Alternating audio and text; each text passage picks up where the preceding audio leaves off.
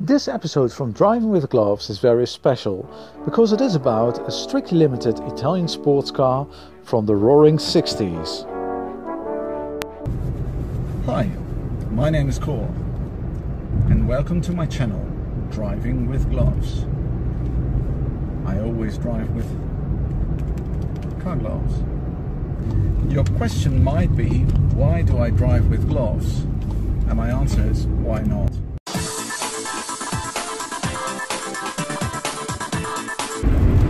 How many Bugatti Veyrons were built? There were built 450 in 10 years.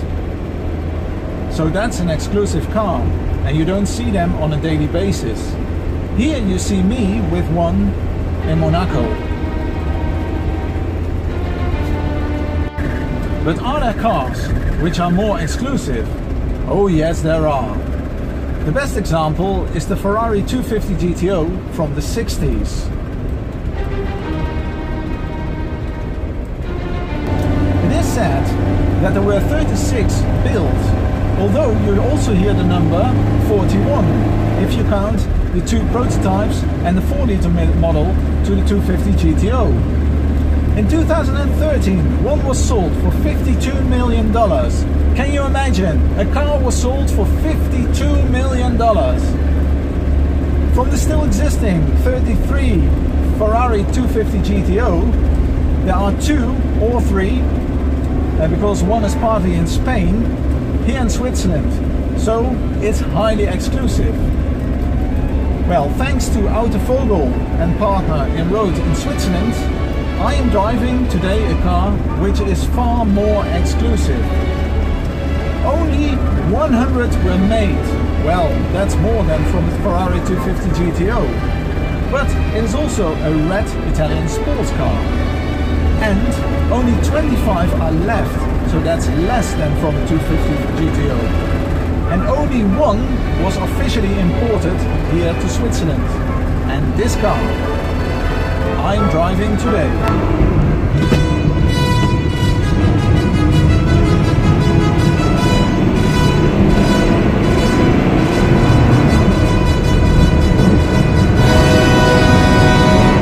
The front of the car looks similar to the front of the Lamborghini Miura.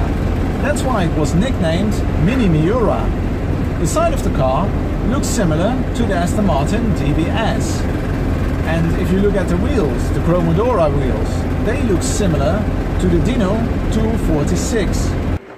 It is now time to present to you the Samantha Vignale.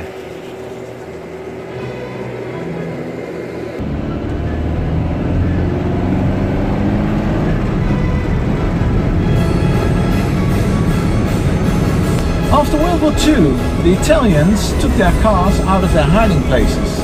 The Vignale brothers acquired a severely abused Fiat Topolino. They fitted a new body of their own design, a fact that was soon noticed by the British magazine Autocar.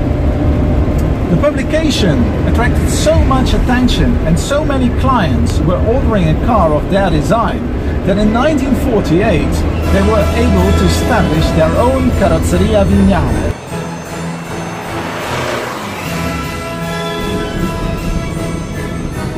These are the early Fiat 1100 Vignale models from 1947 and 1948.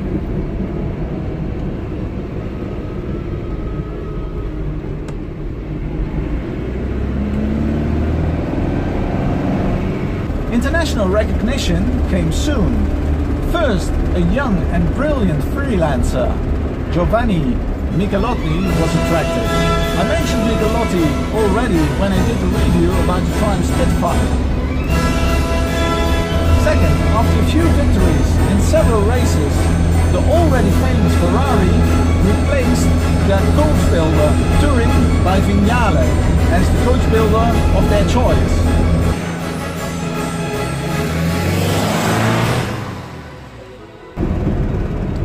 Bodies were always produced by hand. Sheets were rolled and hammered into forms, and also the finer shaping was done by skilled metal workers, judging by eye without dummy.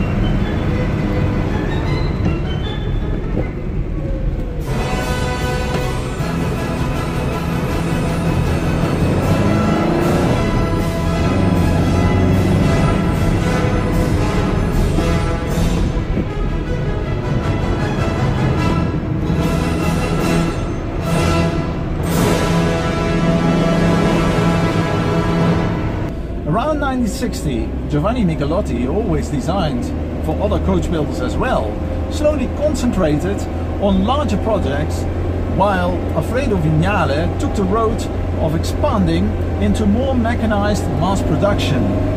The economic forces of the late 60s appeared in the end too strong for small coach builders like Vignale. The relatively small-scale production, quite labor-intensive even for that time, made Vignale cars too expensive to attract the large production needed to survive.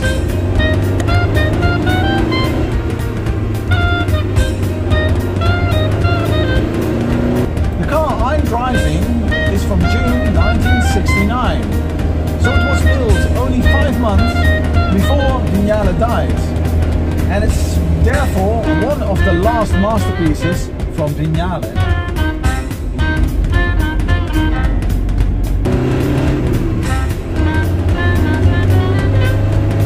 It's a cool car.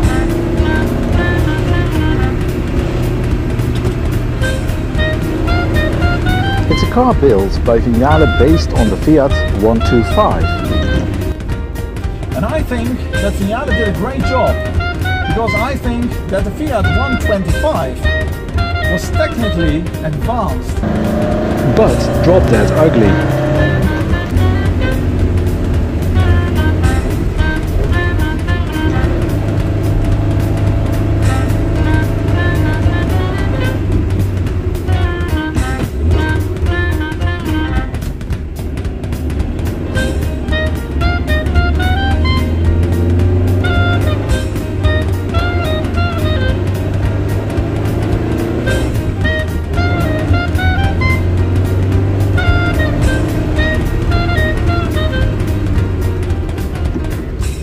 Thank you very much for watching this episode from Driving with Gloves with the ultra rare Samantha Vignale.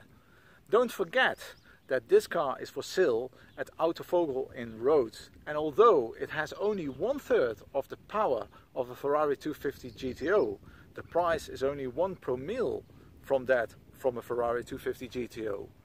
So, like this video and subscribe to my YouTube channel Driving with Gloves, and like my Facebook site Driving with Gloves. Until next time, thank you.